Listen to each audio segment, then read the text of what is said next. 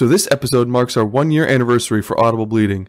We've published 35 episodes so far, featuring over 35 vascular surgeons.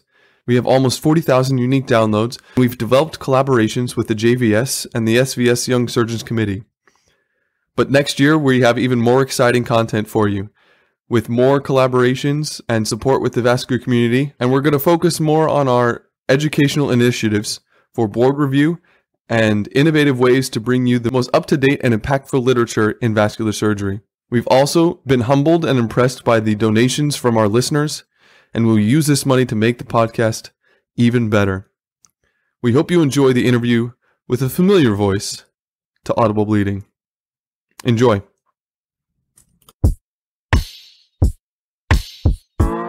This is Audible Bleeding, the vascular surgery podcast. We're here to help you keep your finger on the pulse. I'm Adam Johnson, here with Drs. Sharif Alozi and Jacob Schwartzman, and we have the honor of having Dr. Frank Veith with us on the podcast today. He's a professor of surgery at the Cleveland Clinic Lerner College of Medicine and the New York University Medical Center, and is the William J. von Liebberg Chair in Vascular Surgery at the Cleveland Clinic Foundation. He is widely recognized as a thought leader in vascular surgery with two numerous to count awards, publications, and leadership positions, including the past chairman of the American Board of Vascular Surgery and was the 50th president of the Society for Vascular Surgery. But most notably, he was the first guest on the Vascular Surgery podcast, Audible Bleeding. Welcome back to the show, Dr. Veith. Well, Adam and Jake, it's a pleasure to be with you again. So just as a brief update and overview, what have you been up to over the past year since you were last with us on Audible Bleeding? Well, my main occupation, I guess, either fortunately or unfortunately for the last couple of years, has been dealing with the challenge of making up our program for the symposium every November, and then dealing with the administrative and other issues, many of them rather mundane, that come up with running a big meeting. What do you think's been the most exciting or interesting to happen in vascular surgery over this past year, 2019?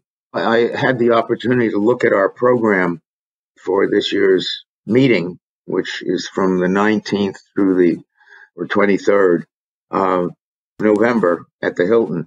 The program is really very exciting for me. I want to hear all the talks, and it's hard to pick out areas that are highlights because so many of them and so many of the talks are going to be very interesting. Of course, the controversy, I call it sometimes a witch hunt, about the impact of paclitaxel-coated devices on mortality.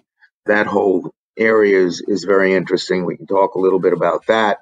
There's going to be some new stuff at our meeting which tend to contradict the mortality signal that the Katsanos article came up with.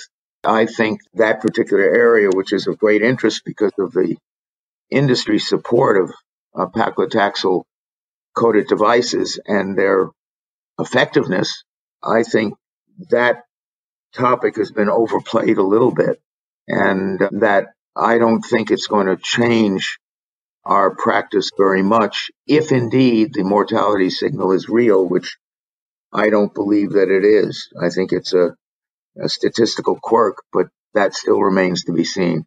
That's obviously a hot area. The other area that I think is really very exciting is all the advances in dealing with lower extremity occlusive disease. Most of these advances, of course, are endovascular, and whether or not some of them work or don't work remains to be seen, but there's a lot of interesting stuff in that area, and I think more and more it will go to endovascular treatments, but I think there's still going to be a significant role, probably around 25% of patients who have critical limb ischemia will at some point in their course need an open procedure. That's a very hot area. And then, of course, all the hubbub about fenestrated and branched endovascular grafts for treating complex aneurysms. That's an exciting area. Medical treatment is a very exciting area. I think it's being underplayed by most vascular specialty organizations because it really doesn't require procedures, but I think it's a very exciting way to treat most, if not all, patients with vascular disease related to arteriosclerosis. And then, of course, the whole buzz and excitement about TCAR as a way of improving results with carotid stenting, which has always been a little worse than carotid endarterectomy, whether it be in the randomized trials or the population-based studies. I think TCAR is going to make a difference and add to the equality of carotid stenting in many patients, equality with carotid endarterectomy. So those are I think, some of the hot areas, but all the areas are hot. And then there are the political or semi-political issues like the NICE guidelines for which patients should have EVAR versus open repair. There's a lot of good new stuff on EVAR for ruptured aneurysms. There are a lot of hot items in vascular surgery, and hopefully our meeting will clarify some of these. Thank you very much for that, Dr. Veith. It's very helpful for someone like me, a trainee who's only rising through the ranks, to hear your opinion on some of these things. And you've been a major proponent of the endovascular revolution since the very beginning.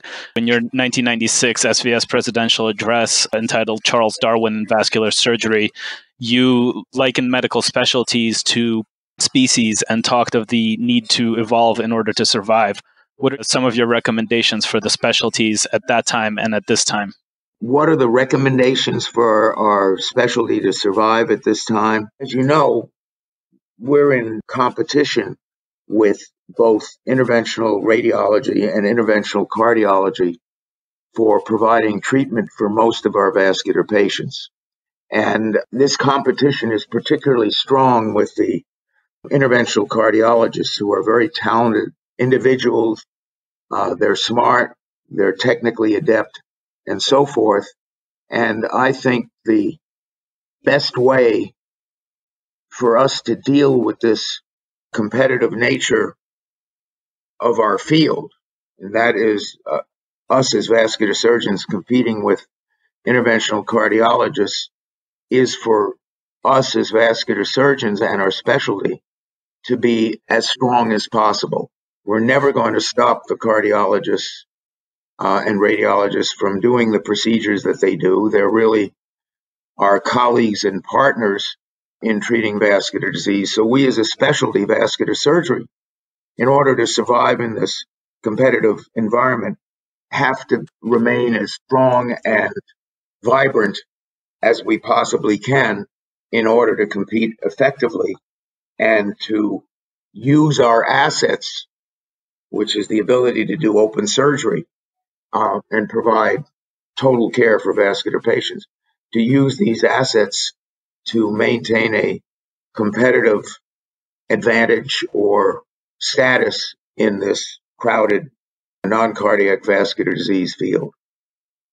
You know, Dr. Veith, I actually read your talk from 1996, your presidential address, and I think it's interesting for people maybe to get a little perspective. So at the time, you had 3 recommendations for vascular surgery. Maybe you can elaborate those on a little bit on what your perspective was then, and in hindsight, which of those recommendations you think panned out. Would you be able to do that for us? Yeah, that's a great question.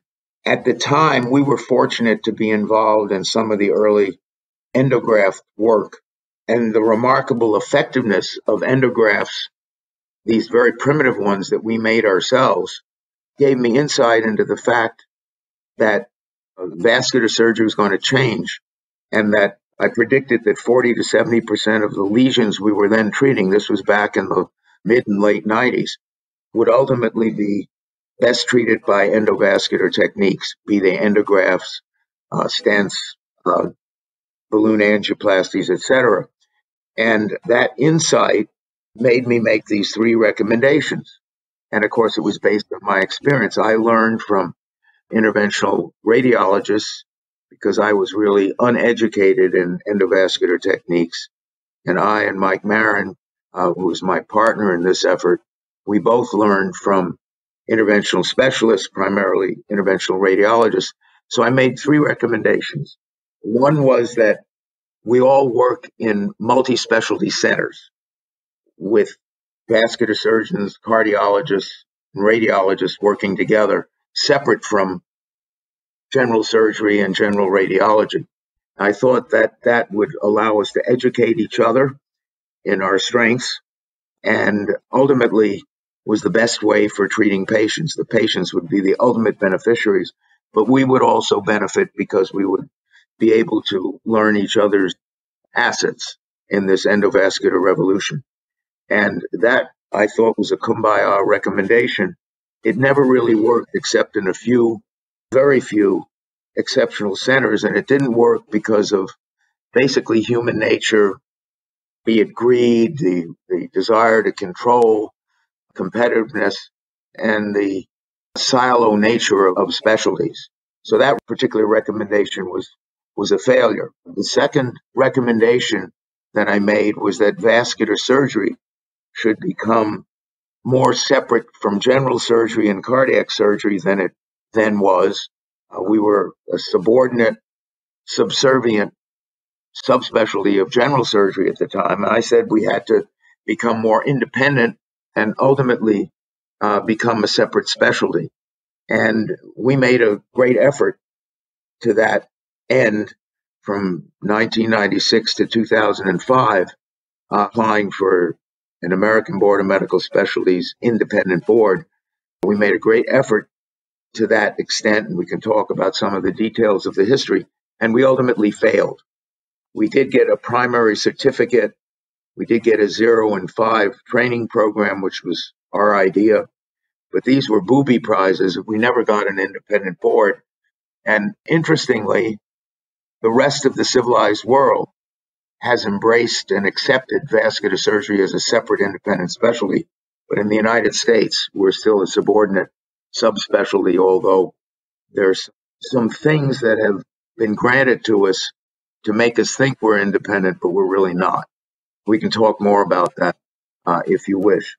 So the first two recommendations, the work in multi-specialty centers and being an independent specialty, those two recommendations were by and large failures.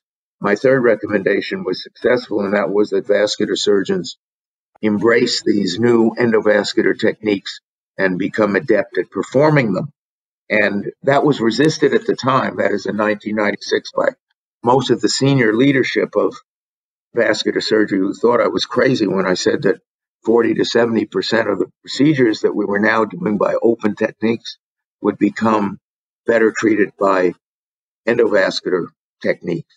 And it turned out, whereas everybody said I was crazy on the high side with that 40 to 70% recommendation, I was wrong on the low side, because now I think we're between 75 and 90% of the lesions that we treat will be best treated endovascularly. Thanks for that summary, Dr. Veith. A lot of our listeners are trainees, either medical students or residents or fellows who are just learning about the whole field of medicine and how we're all split up into these different specialties and picking specialties. So could you step back and just give a bit of a background of how medical specialties are defined and what that really means for those physicians in those groups? Yeah, well, specialties are defined in reality as areas of medicine which encompass a body of knowledge, technology, and so forth, which makes them different from other specialties. And the physicians who practice them have different skills, training, etc.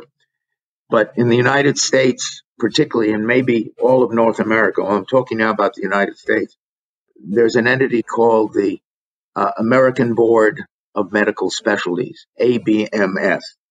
And that is a self-appointed, self-serving organization which is designed, its own bylaws, to promote better medical care for patients by specialization.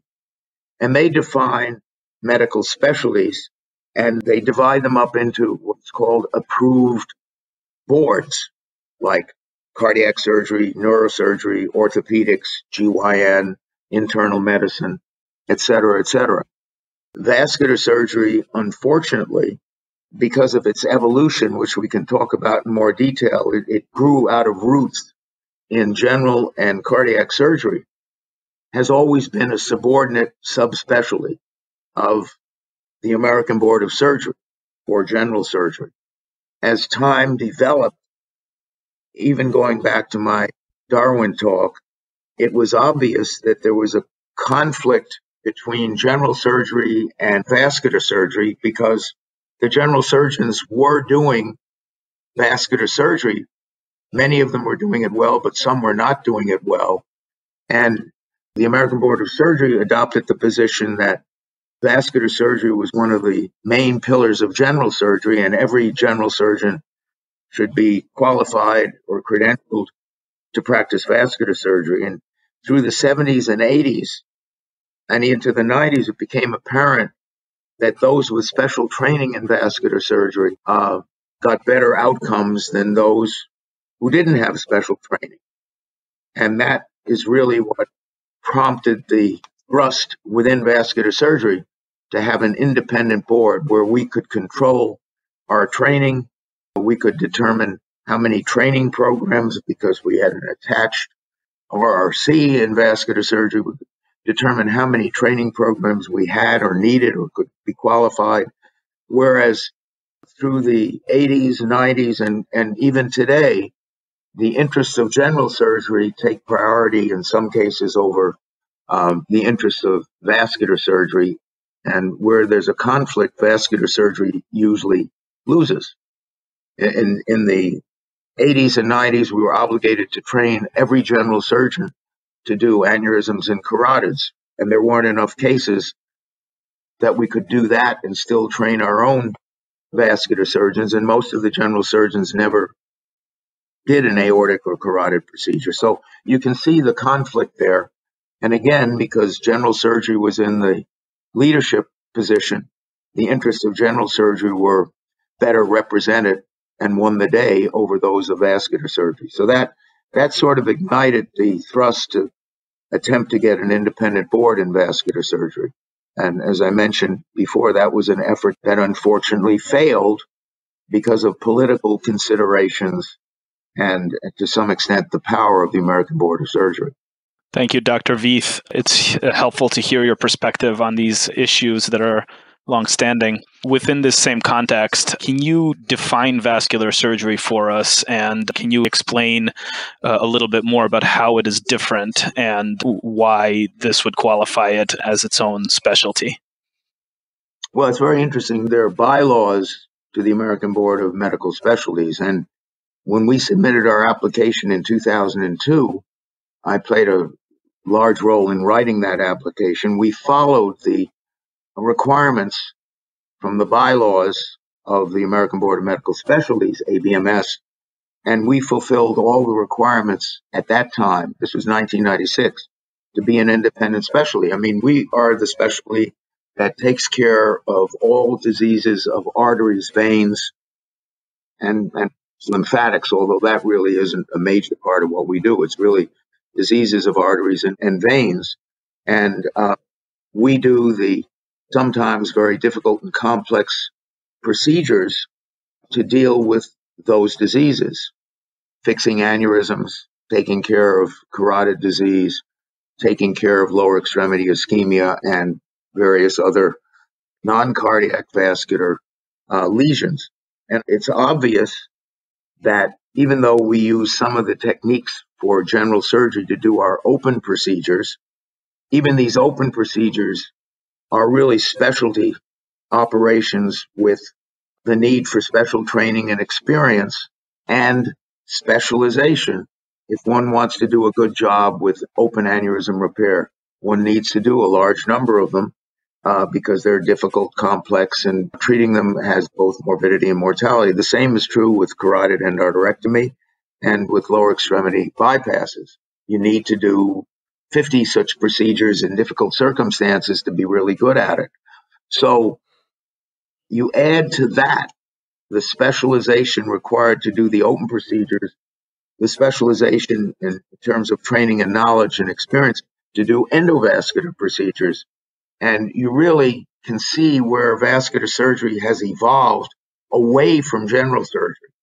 Yes, we do have to do laparotomy and thoracotomy to do our open procedures, but there are a lot more details that the general surgeon is not adept at, perhaps, that's required to get good outcomes with the treatment of vascular lesions.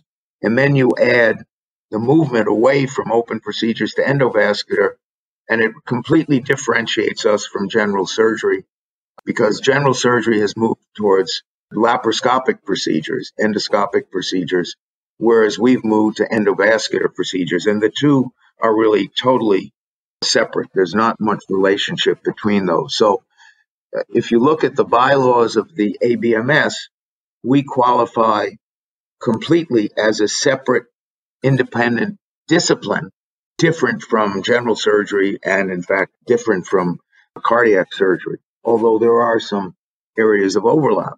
And the fact that in 1996 we qualified as an independent specialty by all bylaws, but were turned down for largely political reasons, unfair political reasons. The fact that that occurred in late 1990s and early 2000s, now 12 or 15 years later, with the thrust increasingly towards endovascular procedures for most vascular lesions, it's obvious that we're even more qualified to be a separate independent specialty. The problem is that the ABMS and the ABS are powerful political organizations, and they, for a number of reasons, which I don't think are the right reasons, have chosen not to allow us to become an independent specialty. We can talk about the strategies that they've used to keep us subordinate and the reasons why, both in 1996 and today, we as a specialty, that is vascular surgery, suffer somewhat from not being an independent specialty. And Dr. Veith, I just wanted to add something that I've noticed as I've kind of transitioned from my general surgery training over into vascular training is an added skill set, not only making sure I have a grasp of certain diseases and the procedures, but an additional skill set is the radiologic interpretation for ultrasounds and for, fluoro studies is an additional component and skill set that may not be as much a part of general surgery training that really adds a lot of value to the field. Yeah, you're 100% right. I mean, the Darwin analogy is keeps on ticking, that as our knowledge base evolves, as technology evolves, we become even more differentiated specialty. In 1996, the problem was general surgeons who were doing one or two carotids or aneurysms a year were getting worse results. So our basic motivation to become an independent specialty was to have one class of vascular surgeon, a competent one. Whereas at the time, 1996, there were two classes of vascular surgeons. One that was well trained in vascular surgery with a lot of experience, those who had a certificate, and a second inferior class of vascular surgeons, those who just had general surgery training but were deemed qualified or credentialed to do vascular surgery. That was our principal thrust in 1996, that having an independent board would be in the interest of patients, that being the goal of the American Board of Medical Specialties, to improve patient care by specialization.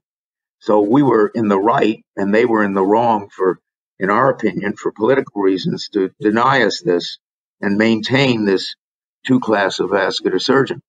Today, the reason that general surgeons are doing less and less vascular surgery, as it's become apparent to all that to do it well, you have to have special training. But today, the reason that we need an independent board is that resources within an institution, be it a hospital, a medical school, a healthcare facility, to some extent based on the leaders in recognized specialties making those decisions or having input.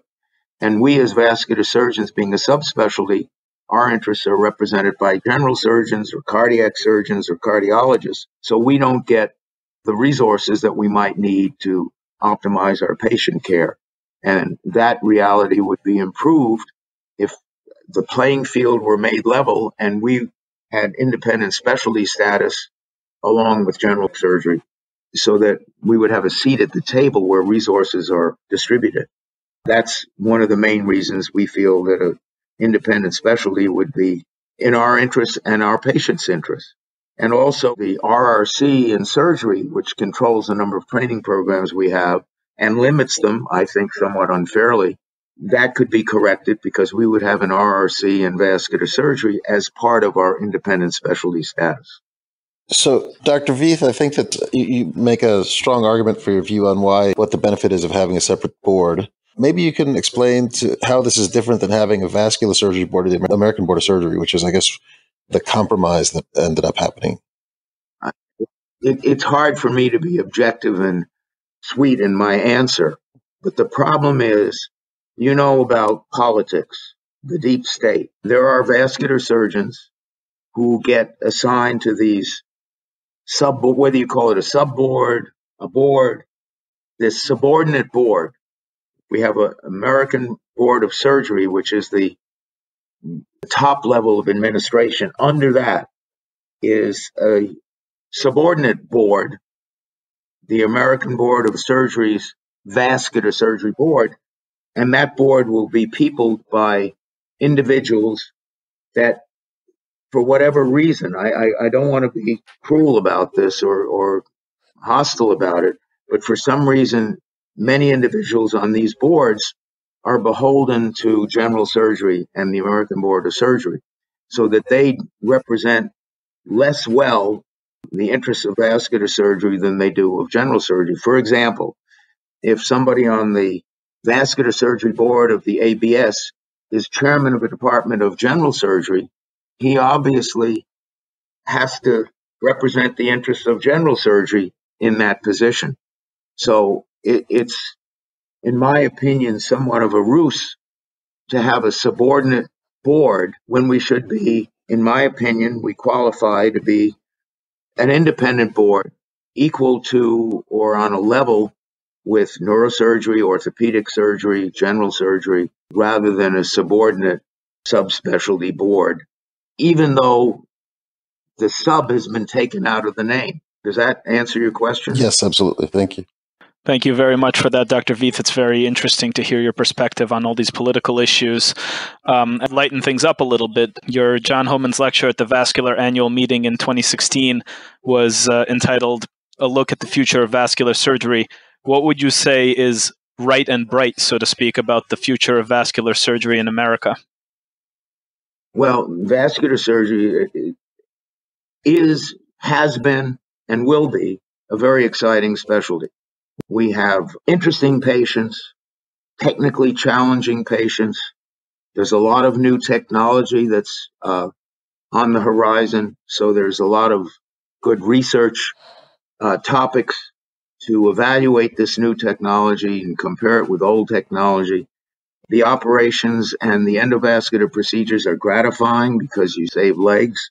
It's a great specialty. There's an abundance of patients. The number of patients as our population ages, even though medical treatment is good at preventing the ravages of arteriosclerosis, there'll always be a need for interventional or operative procedures to treat the lesions that will still occur despite these improving medical treatments.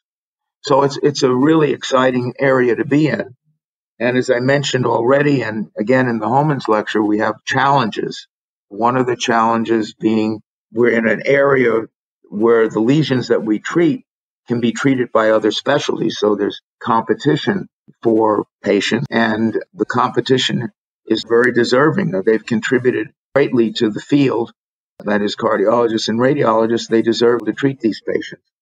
But we have to be strong, and one of the challenges is to remain as strong as possible and to increase our strength in numbers to meet these increasing needs for vascular treatment.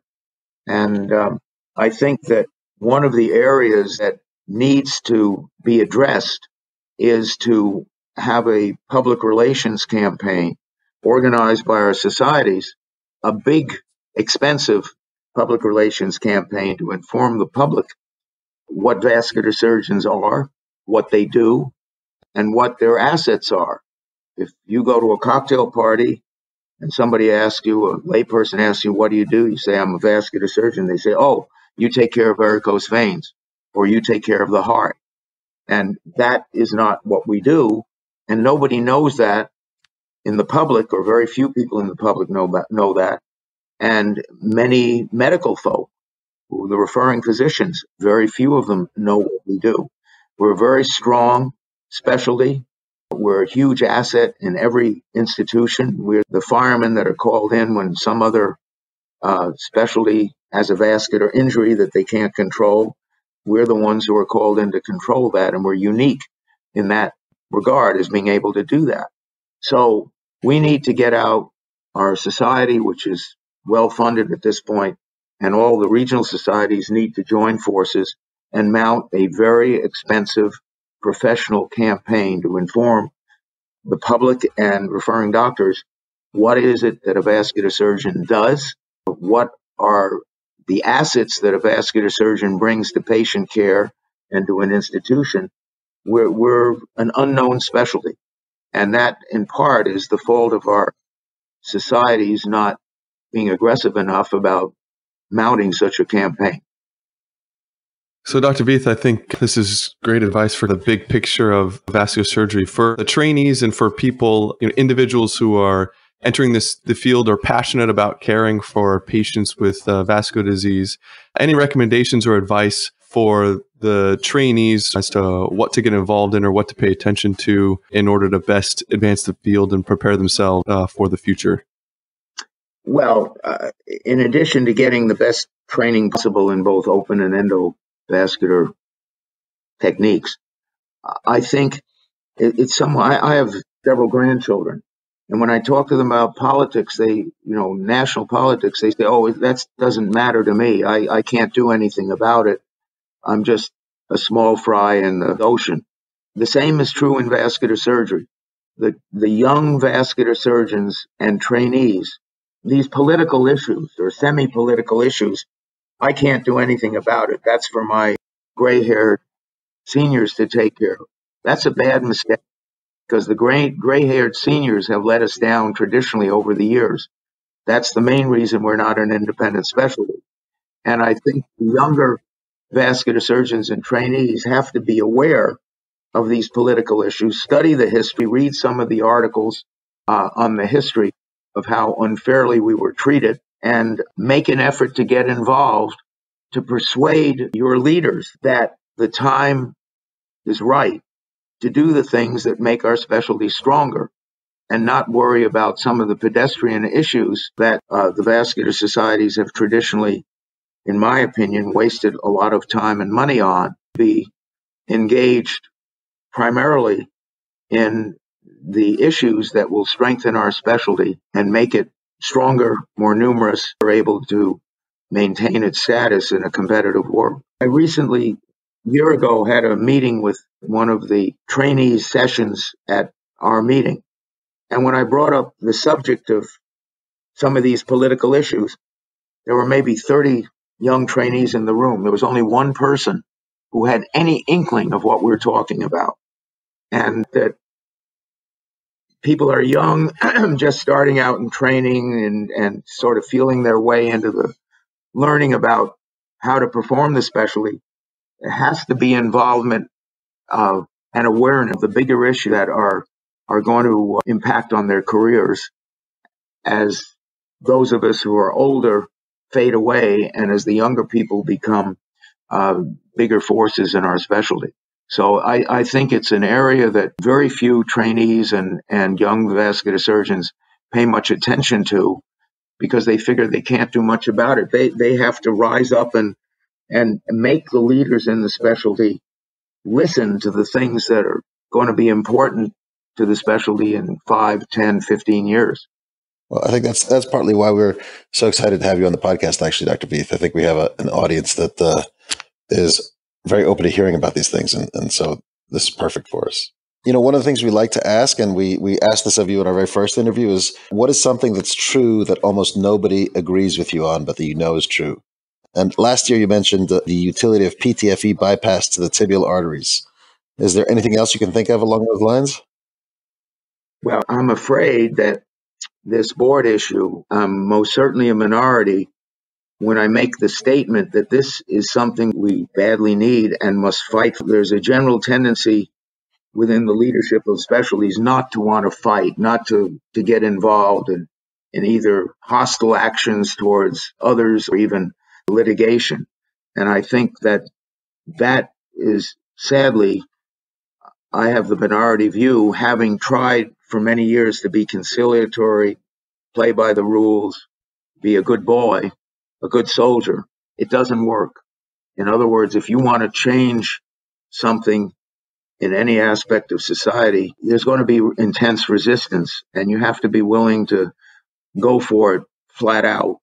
If you're going to get involved in a war, you should win the war, and to do that requires a lot of fortitude and the willingness to fight and take risks. So that's one area where I think I'm in the minority. Regarding the PTFE tibial bypasses, I still think that that's an area most people feel isn't worth pursuing.